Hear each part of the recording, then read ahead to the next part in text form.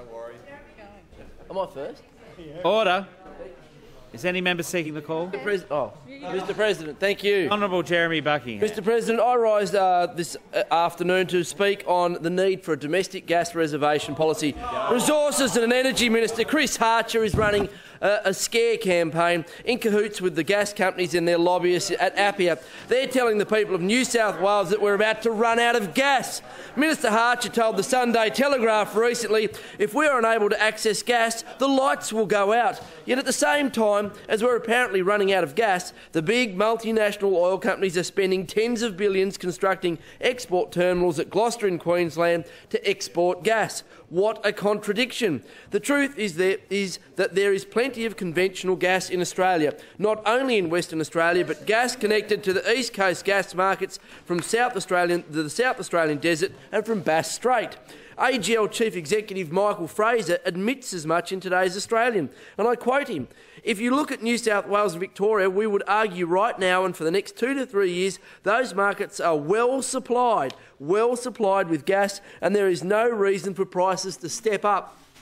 End quote. The main influence in the East Coast gas market at the moment is the rush by a few multinational oil companies to export to markets in Asia. Gas companies are signing multi-billion-dollar export contracts. Gas companies can command prices up to 300% higher in the greater Asia-Pacific region than they can in Australia. The liquid natural gas export terminals being built at Gladstone will act as giant vacuum cleaners, sucking up all the gas they can find to sell at high prices. The effect on the domestic gas market is a surge in the price of gas towards parity with the export price. This means household consumers and industry in Australia will have their prices double or triple. After all, why would a gas company sell to Australian companies at $3.50 or $4 a gigajoule when they could see the same gas go to South Korea, Japan or China for $9 a gigajoule? The cost will be borne by Australian households, by Australian businesses and by the Australian environment. The Australian Industry Group released a report last year entitled Large-Scale Export of East Coast Australian natural gas, unintended consequences, still one of the largest employers. The report notes, and I quote, "Without a subsequent assurance of reliable, competitively priced supplies of gas for domestic industry, Australia has only a few years before significant economic loss is likely to be felt from the failure to secure an affordable supply of natural gas to domestic users." End quote. The Australian Industry Group calculates that the overall loss to annual GDP will be $22 billion, that it will if it was unable to secure affordable gas.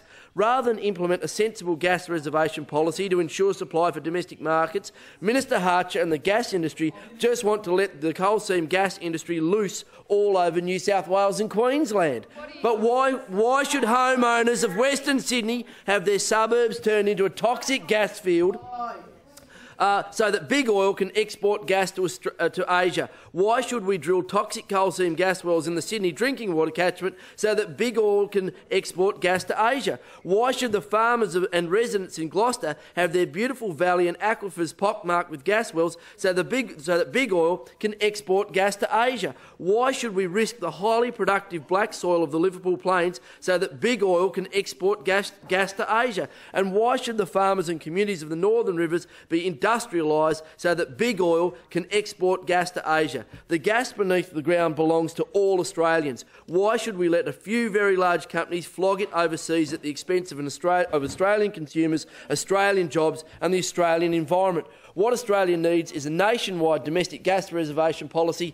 Under this policy, gas companies would be required to keep a certain percentage of gas within Australia for domestic use. The Dom Gas Alliance, an alliance of energy and manufacturing companies pushing for a domestic gas reservation policy, notes that of the top 20 countries with natural gas reserves and exporting, only one country allows unrestricted gas exports. That one country is Australia.